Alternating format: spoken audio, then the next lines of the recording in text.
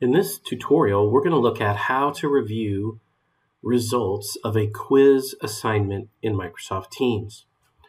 All right, here you can see I'm in my class team and I'm in the assignments area. Here is my quiz that I sent out, the test of the century. So I'm going to click into this and I'm going to see that the assignment is still distributing to students. So please try again later. So because of that, however, it says 1 of 3 are turned in, so that's interesting.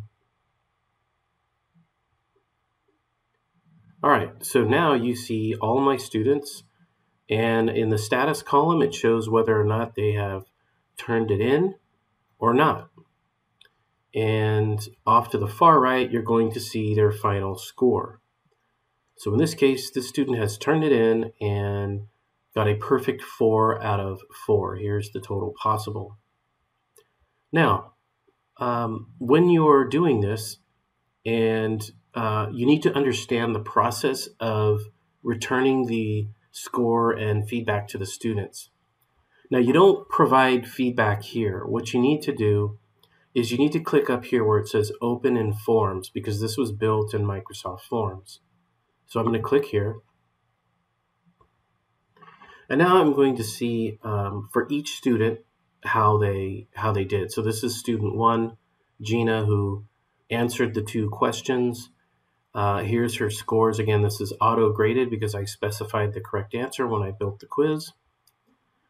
But up here you can see this icon lets you provide overall feedback for the test, or you can provide feedback per question. So in this case, I'm going to click here for overall feedback, and I'm going to provide a quick message.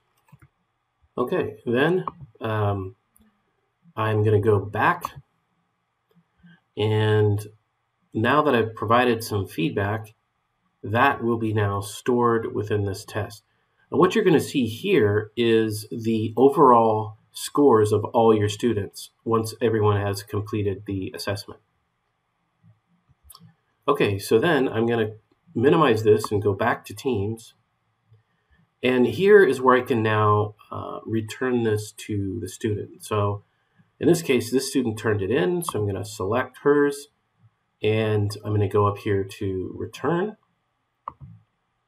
Returning assignment to student. Once this is done, the student will get their feedback and their score.